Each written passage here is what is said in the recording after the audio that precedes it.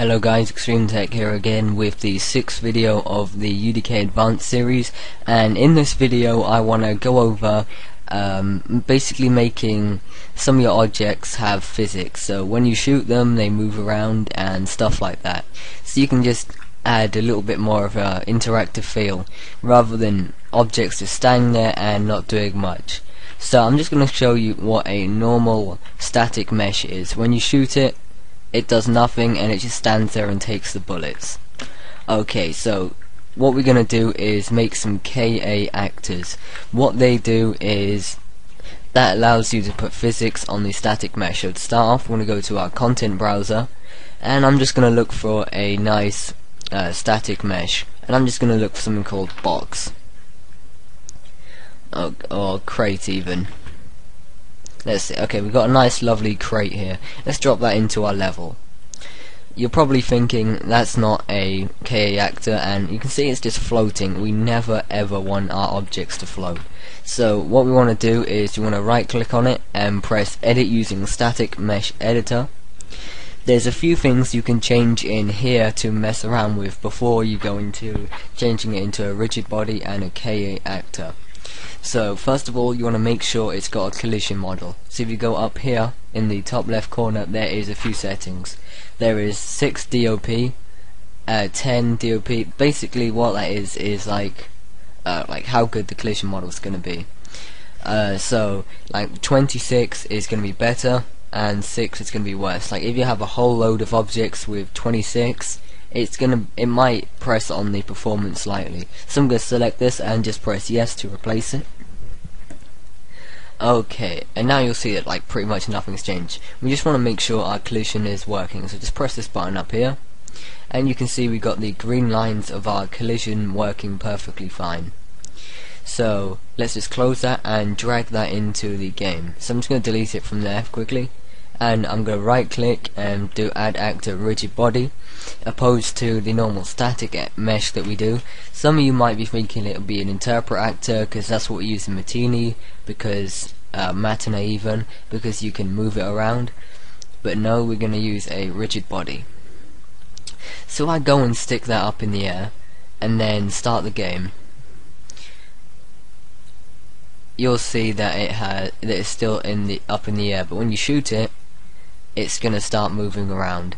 But we want it to work as soon as the game starts. We want to right click it and go to Kactor properties, and over here you've got a few settings such as damage applies impulse. Basically what that means is when you shoot it, it will move like you saw just then. There's wake on level start, and that is basically what it does is it makes it like active as soon as you start the game. As you saw, it was floating in the air straight away. We somewhat really don't want that. We want it to be active as soon as you start rather than when we shoot it, and that will eliminate some of the problems like floating objects, whereas UDK doesn't always fit objects in the ground properly. I can't really show you an example there, because like basically my alternative is just to put things underground slightly. Okay, so let's go find our box again. When I go to Kactor properties, you saw a setting called max physics velocity. What the velocity is the is the maximum speed that it can move at.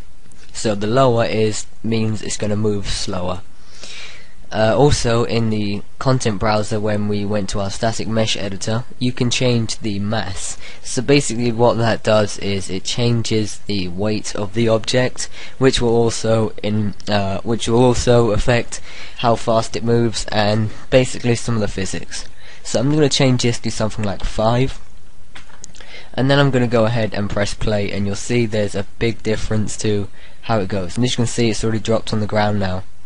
So if I shoot that, it's a pretty sturdy box and it's not going to move. So let's just keep walking into that and you'll realize nothing's going to happen. So you want to basically have some rough guesses with Kactors to get them just right, because that's one thing with physics, you want to make sure you always get them right. So I'm going to change that to 2, so it's going to be twice as heavy as it usually is. And if I turn around and shoot it slightly, you'll see it now moves slightly, but when I keep pushing it, it's gonna go back to normal speed. That's just due to acceleration. Anyone that's done any work with physics before, you'll know what that means. Also, with Kactors, you want to make sure the lighting is always set to dynamic, so rather than it not work, the lighting looking slightly tacky and stuff like that, it's going to work just fine.